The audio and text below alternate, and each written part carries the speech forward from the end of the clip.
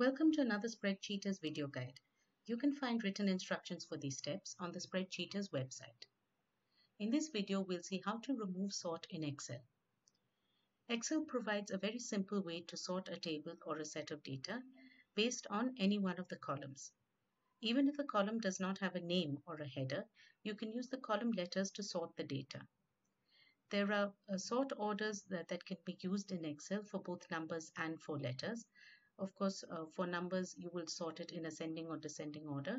And even for letters, when you're sorting alphabetically, it can be ascending or in descending order.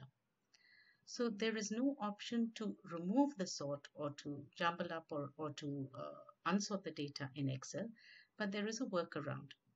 There may be a case where you want the data to be jumbled up not arranged in any particular order.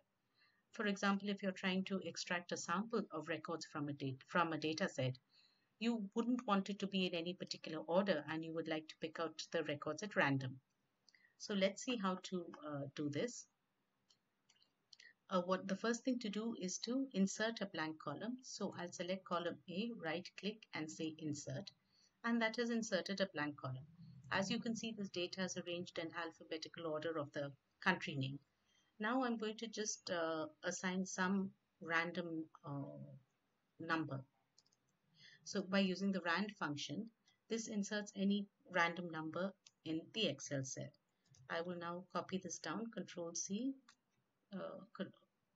select the rest of the column and press enter. Now you can see there's a random number inserted. So now what I'll do is I will sort this data based on the random number. So let's select this and under data go to sort. So the column doesn't have a name, but I can select column A and I'll say OK. So since the random numbers are random, when I sort by these numbers, I can see that the data also gets more or less mixed up and the sort order has been removed. So now that I've done that with the data, I can then just delete this column. It's just a temporary column. And I have my data in a random order.